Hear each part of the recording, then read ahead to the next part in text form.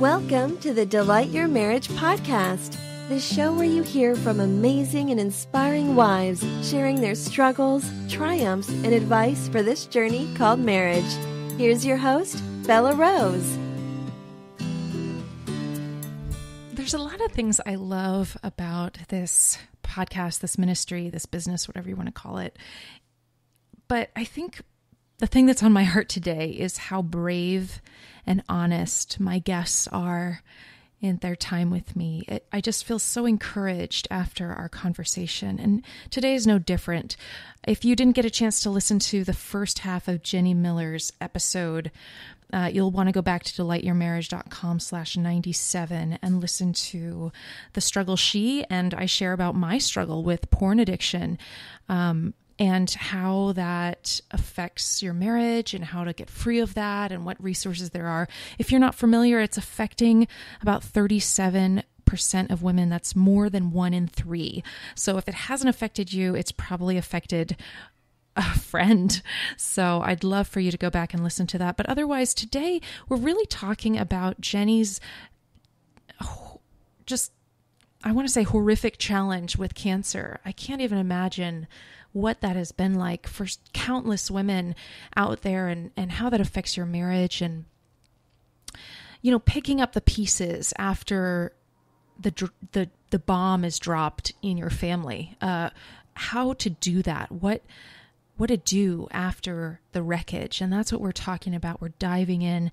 Jenny's just real as they come. She's authentic and brave, and I'm so grateful for her story. So let's go ahead and listen in.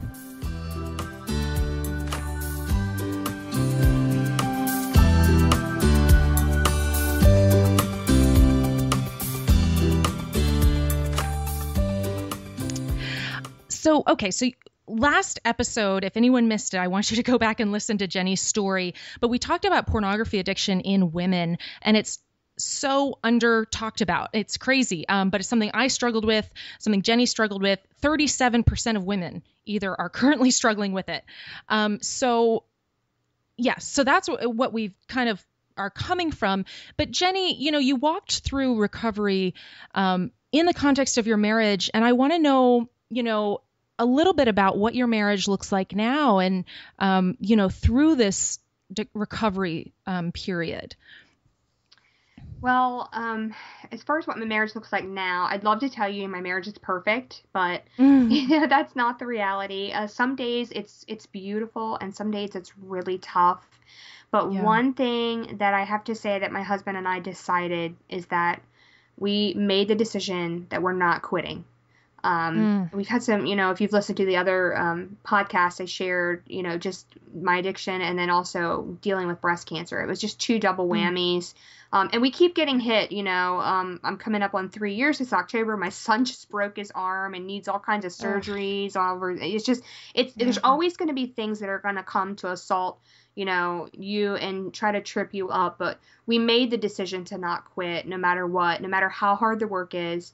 You know, he's made mistakes. I've made mistakes. But we're learning to be Jesus to each other, because we always seek to be more like him. And so I'm learning to show him the same grace that Christ showed me, and vice versa. You know, he has been Christ to me. And so if we make that our goal, I think it, like, you know, I had mentioned in the last podcast, we're going to kind of course correct back to center where it needs to be. Yeah, no. And I think that's powerful.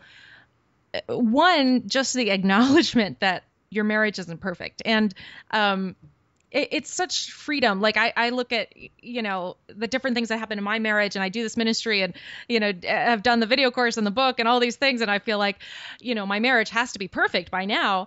And no, we still have things that we're either working through or just little blips that just happen because of whatever's going on. I mean, honestly, there's been things that we've had to struggle through, even like physical symptoms of allergies and things that are affecting our moods and all this stuff. So I just appreciate that acknowledgement that we're still working through it. And the other thing that's cool is kind of like a recommitment that you're not quitting. Like, obviously you got married, so there was that commitment there. But I mean, how did you decide this kind of second we're not quitting? Is this like a daily decision, or was there a point in the road that you said, this is something we're sticking with?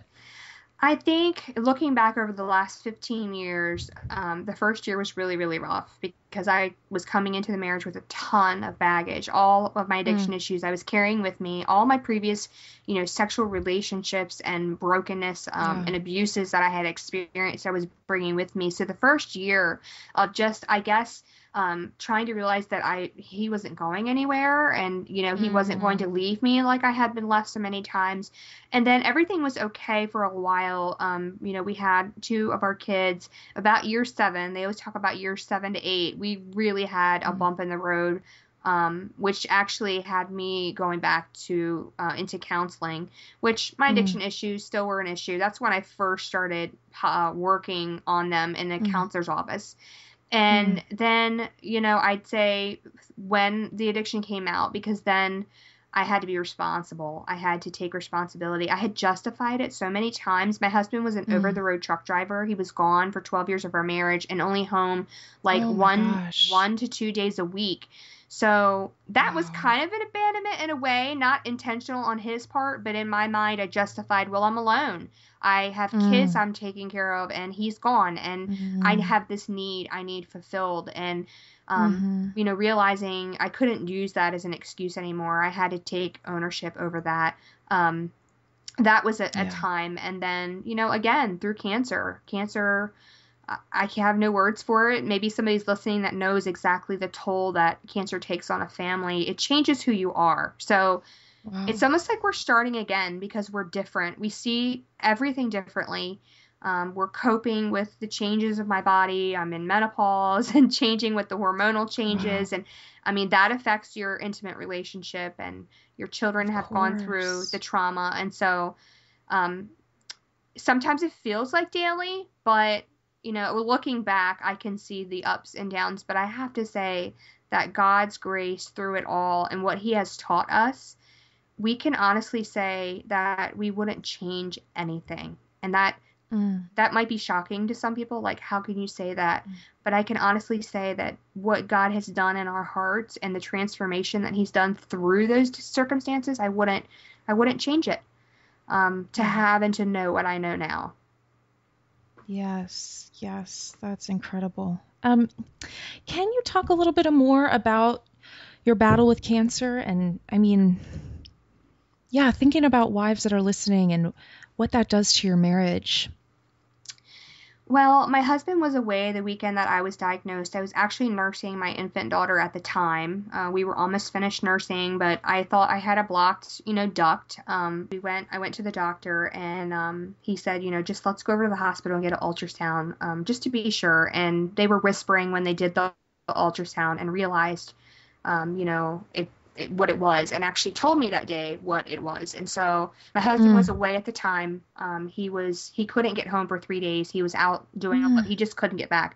So he had a crisis of faith that weekend. I had a crisis that weekend. And I will say, it was the hardest thing we've ever had to do. A lot of people came around and helped us get through it. I don't want to discount how difficult it was, but I have to say that the time after cancer and the aftermath probably is, for me, the most difficult part, because the people are like, well, how did you get through the chemo? How did you get through the surgeries? You do what you have to do when you have to do it. You're in survival mode. You're fighting for your life. But then when that's over and you know that you're going to make it, and you're looking at the wreckage, and you're looking at the financial issues, and your body's changed, and people go away when they think everything is okay, and and that to me was the hardest thing, because that's when I needed people the most. And your relationships changed because you've changed. You don't like the same things you liked before, or you love, have a deeper appreciation for things you didn't have before. And so you change. And most people aren't willing to go along for the ride. They don't understand. So that has been really challenging. The after, and we're still walking in that, but I'm so grateful. Don't get me wrong, I'm so grateful for life and new friendships that we've made. But I think it's something that people don't realize for people that go through like a traumatic illness like that. Right. And I can only imagine, I mean, so after that first like going through the chemo and your husband, walking this with you, this very challenging road. What was that like on your marriage? In the midst, you had young children, even an infant, right? I did. I really can't remember a lot of her begin to crawl and walk because the chemo my brain was just not operating properly. So I had to mourn the loss of that missed time with my kids. They're doing great. They're resilient. Kids are resilient. But I want to say that a lot of times people don't think about the caregiver, the spouse that has to walk through that. So my husband bottled up all of his thoughts and emotions to try to take care of me, and he was so wonderful. But then when everything was okay, he is when it all hit him. A lot of anger, a lot of just, questioning things, the stuff that I had done while I was in the middle of it, and I had already resolved it all. And then came his crisis. And so us on two different levels, because I'm like, where's my husband that was so kind and compassionate and caring? He's angry. He's resentful. He's saying, and a few times he, in his anger, and we've worked past this, but he would say, it's been 2 years. How come we're not over this? Me, I'm like, oh, that's a wound in my heart. How could you say that to me? Like, I need, space here. And he just wanted to be over it, and he didn't know how to cope with it. And so, it's been a process in that for both of us. Wow. We had someone on episode 88 and 89, if anyone's interested, but her brother committed suicide, and the amount of grief she went through. And then she really talks about how her husband had to care for her. And that's, you need that, like, not and she said that these traumatic events, what you've gone through is obviously a traumatic event. It's something like 85% of marriages don't survive trauma. That's what it is. I just looked it up. So this is huge that, you all walked through this trauma and got to the other side. Why do you think you all were able to do that? We have asked that question so many times, and it's not just the cancer too, but the percentage of families whose one spouse is over the road truck driver is like up around that same percentage of divorce. Then addiction, infidelity and whatever, that's up there too. And then you have cancer on top of that. And honestly, I don't think that it's anything that I personally did or Randy personally did, or how wonderful personalities we are. It doesn't have anything to do with that. I think the only thing is that we were grounded in a relationship with Christ and daily. Like we were so desperate for him. We couldn't even breathe without him. And I think we had started to establish that before all of this took place. And we had a crisis of faith too. We were angry at God at times. And that's okay. That I want to say that's okay. God can handle our anger and our questions. And I think that is what kept us, is just that constant return to the foundation of our faith and our trust in him. And through speckled throughout, I call it bittersweet, because in the lowest times, I feel that God spoke to me the loudest. There's a quote by C.S. Lewis, and I'm going to botch it because I don't have it in front of me, but it talks about he whispers to us, but he shouts in our pain. And so when the things are at their worst is when God can speak the loudest, and you're so attuned to hear his voice. And I actually at times miss that closeness. I don't want to go through what I went through again, but I miss that closeness I had because I was so desperate for him. And so I sometimes say cancer was the cure for me, because it just taught me that I need him for my daily breath. And I just, that's right. That's right. That's so true. I went through a really hard season this last year, and I was in the hospital for a time and on so much drugs that, like you, I had to mourn the first months of my son's life because I can't remember a lot of it. But the thing that I was reflecting on that season with a friend, and that friend has battled Lyme's disease for 8 years, very amazingly. I don't know if anyone is familiar with Lyme's disease, but it's very debilitating. It can be, depending on when they catch it, but it can basically, you can't get out of bed for days, and your whole insides are turned inside out. There's so much discomfort and so much lack of energy. And anyway, she said that as she was starting to feel better, again, years after dealing with this daily, and she still deals with a lot of the effects, but she said that, I started to think through that, as I was feeling better, I started to feel that dependency on God, my daily dependency. And I realized that was a gift, that dependency on God daily. And that meant so much to me, because as I was going through what I was going through, that time was like I had to go spend time with God, or I would not make that day. Mm-hmm. I didn't know if I could make it through that day if I did not have that time with Jesus. Yes. Yeah. And I'm forever different. It's not hard for me to do my daily time with him anymore, because mm-hmm. I've been in a season where it was so desperately needed that I didn't know if I could survive if I didn't have that time with him. Mm-hmm.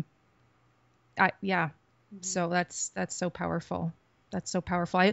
I just want to underscore what you said, that there's nothing special about you or your husband, that you've been able to surmount every huge thing that you've surmounted and moved forward with, except that dependency on Jesus. Mm-hmm. And I kind of want to, as you mentioned that beautifully, after the wreckage, that you needed that support from others, and, thinking through, piecing your life back together as you've been different after this, trauma and difficulty, how have you kind of pieced that together? And how can you help someone who's maybe piecing together their life after a wreckage? Well, I wasn't able to do it on my own. It was overwhelming. I think whenever I keep going back to that daily thing, it's, God showed me something really profound. And this was only a few months ago, actually. In reference to that daily walk with him. And I think that sometimes we think that when we're on this journey following Jesus, that he's in front of us and we're following behind him, and we're just following behind him wherever he goes. If he goes left, we go left. If we go, I think there's a song that says something like that. But that's funny. He showed me that, no, this is a walk. I'm next to you. You're looking over at me, and you're matching my stride, and I'm looking to him saying, how fast do you want to walk today, Jesus? What do we want to stop here and wait a while? And those times, when you feel like that he's left you, and we've all been there, like, where are you? I don't see you. I think of those times as times we have run ahead of him, and we've kind of just said, well, let me run ahead and let me figure it out. Let me try to make sense of it, and we run ahead, and he's just patiently waiting for us to stop, and he matches back up with us, and we start to walk again. And so that's a daily thing. Once you think outside of today, like, how am I going to deal with next week? How am I going to deal if I go back in 6 months, and what are they going to say if I have cancer again? Or how am I going to deal with what I've lost? How am I going to get this back? It causes anxiety and fear. That's and right. Those things are not of God. And it goes against our nature to just trust and to walk. But he's so graceful, and he's so patient with us. And when we match back up with him, there's not shame. There's not condemnation. He's like, I'm just waiting for you. I'm just here waiting for you. It's beautiful. It's a beautiful thing. And the quicker we can surrender and realize that, the more we can be like him. Oh, that's so beautiful. Yes. Well, so then, to kind of get to these last questions, I want to ask you, just, oh, you know what? I completely forgot. Is there a tip about sexual intimacy that you could share? Again, amidst everything that you've gone through, I'm sure sex was part of this experience with your husband. Are there any things that you'd like to share to our audience? Well, if I could go back, think back about intimacy and when I didn't learn about it, when I should have. No one really talked to me about what true intimacy was when I was young. I mean, I think in church, you have the youth groups, don't have sex, don't do it. Just don't do it. But what is true intimacy? What is, and I believe that the enemy of our soul, he was on a mission. He wanted to make sure that I adopted a false sense or a distorted sense of what that was. And, going back to the sexual addiction being an intimacy disorder, I was afraid to show my real self because I thought that I would be rejected. And over time, I lost my identity because I changed to be what people wanted me to be. And, if rejection of my husband, we would withdraw and we didn't want to show, he didn't want to show his true self to me because I was rejecting him. And that was his fear of rejection. And you can see the cycle that turns. And I just wish someone had told me early on that marriage and intimacy is not, that fairy tale version that Hollywood sends us, in all the romance novels. There's times you want to quit. There's times you want to give up. And I wish more people were willing to share their stories of brokenness. Maybe early on, if I had heard someone's story, I would have felt like I wasn't alone, and I could have done that course correction, instead of it being like an action, reaction. And, I get accused all the time of being too real from people who don't understand me. They're like, you share too much. But I have to say that's not all bad because we're not, our culture is not about letting it all hang out, or maybe it is, but in my church community, it's not, our tendency is to hide and put our best front forward. But since I've been completely open and I just share the rawness and the realness of it is, I can't believe the number of people that just say, me too. I thought I was all alone. That's right. And so, I would just say, try the vulnerability. Yes, there's a fear of being vulnerable. And yes, we've been hurt in our past, but, we can learn through Christ to let that heart be softened and to be vulnerable in relationship with other people and to know who is good for us and who is not good for us and not be open with everyone, but to be a good steward and to pour into people that God has sent our way that are safe people. Yeah, that's right. And next week you can tune in back again and we're going to talk more about safe people, but that's awesome. I'm so grateful that you shared, the stories of brokenness. It gives you that, hope that it could be different. And to hear that other people have struggled in the same ways. And, there's a community there, there's safety and not isolation, which the enemy wants to keep us in. So yeah, that's powerful. Okay, so due to the specific marriage you've had, the specific struggles you've had, the specific journeys you've had, what opportunities have you had to serve and get to know God? We've talked about this a bit, but... Well, that would take a long time to tell all of that. But, I would say that I learned the most about the grace of God from my husband. I grew up in church, I knew the scriptures. I was in Bible quizzing program where you memorized books of the Bible and had to recite them backwards and forwards. We would go to tournaments. And all of that knowing of scripture, I still believe the lie that wasn't for me. It was that lie that was sown that I was outside, the love and grace of God because I was damaged. And my husband wasn't perfect, but God did use him to teach me about grace. And grace is the antidote to shame, because when you truly experience grace God's way, just like the song says, if his grace is an ocean, we're all sinking. That just shows how deep that it is. I've learned the lesson about my journey with Christ is just that, a journey. Like I share that side by side. And just that prayer, God, what do you want me to do just today? What do you want me to say today? And so, the biggest thing is just knowing that grace is for me. It's for me. Those promises are for me. And maybe your feelings, and I say this a lot, our feelings can't always be trusted. And people go by their feelings. We live in a world. Do what you feel and be true to yourself.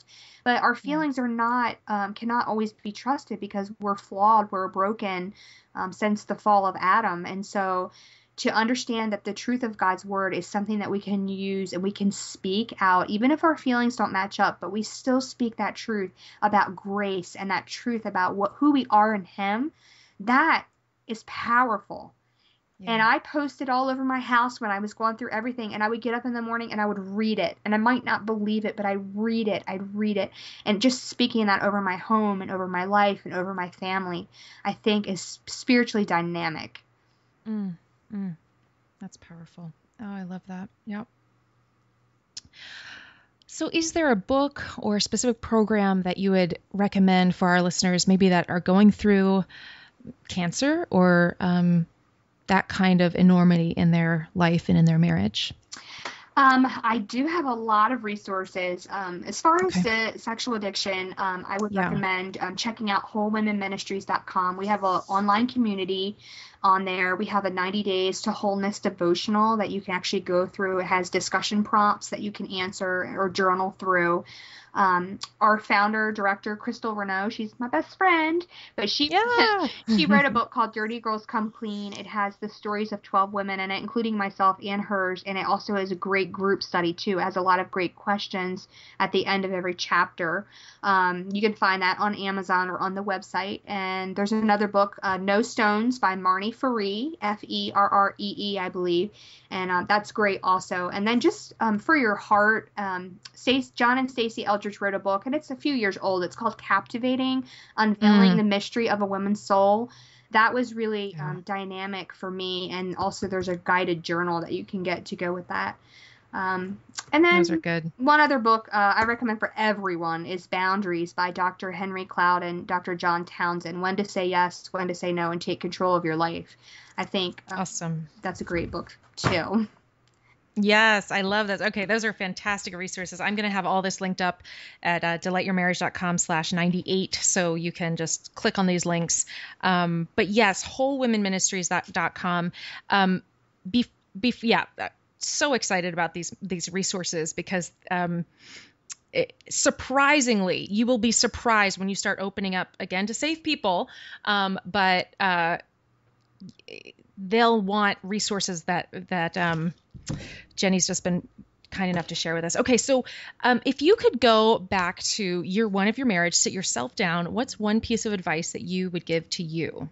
Oh, I've asked myself this question too. There's so many points where I would go back and just bring my neck and say, "What are you doing?"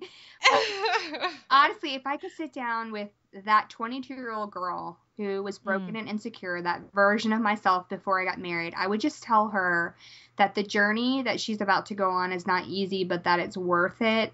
That as alone as she might feel, she's never alone, and that she just needs to understand that her husband is not going to be the person that defines her, that her identity is in Jesus Christ alone, that marriage is not the fix-all for your brokenness or your baggage. It's not going to disappear like magic, but only Jesus Christ can open those suitcases of that baggage, and just take that from her, because remember, his yoke is easy and his burden is light. Praise God. That is awesome.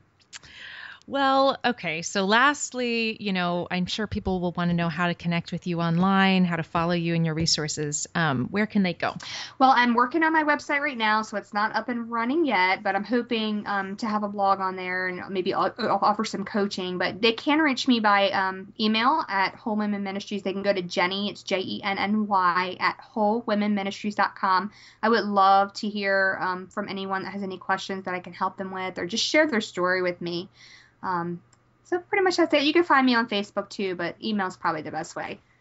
Cool. And just to clarify, what will your coaching be about, so that if someone wants to work with you, what will that be like? Well, I'm about to graduate with my degree in crisis and trauma counseling. And like I said, I'm going to grad school, so I'm not licensed counselor yet, but I can offer coaching services. So the areas would be trauma, sexual addiction, and brokenness. I can do some financial coaching as well, and things like that. So awesome. Yeah, no, that's good. Okay. So we'll have your email address for people who want to know more about your coaching, about trauma, sexual addiction, that kind of thing. And people can just click there so they can get in touch with you.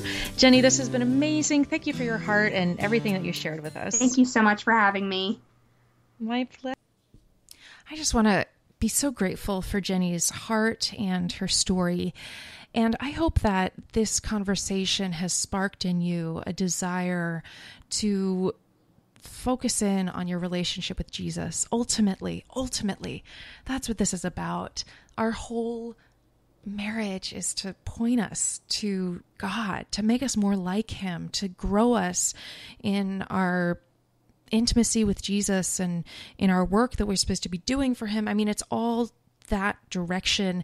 And so I just encourage you to take this as some motivation to take up a notch of whatever you're doing. And I think, intimacy with Jesus looks different in all of our lives. For me, it means going running and talking to God while I do that, and doing affirmations, visualization, meditating on the scripture afterwards, praying about my day and my walk with him. That's how I, as Jenny put it, that's how I course correct. But I just encourage you, whatever it means for you in your life and your walk with Jesus, take that step today. Start to make it a habit. Do one this week, just one time this week. That's your only goal. You don't have to make the goal 7 times this week. I actually meet with women every week, and we talk about our goals and we keep each other accountable. It's really a wonderful group that we just do it online. It's Anyway, I always encourage the women, when they have a goal that they want to do, 10 times this week or blah, blah, blah, this new goal, always start small. Just start with the bare minimum, the absolute smallest thing. Just make that your goal this week. The smallest step for you, make that your goal. And next week, you can grow that goal, but only one very small thing this week. Okay, so that's my challenge to you until we talk next week. Again, we're going to be talking about safe people. I encourage you to join in again. I love you. I'm praying for you. And take that one small step this week. Bye-bye. Thanks for listening. If you've been blessed by this, why not share it? Until next time, live with love, wisdom, and passion.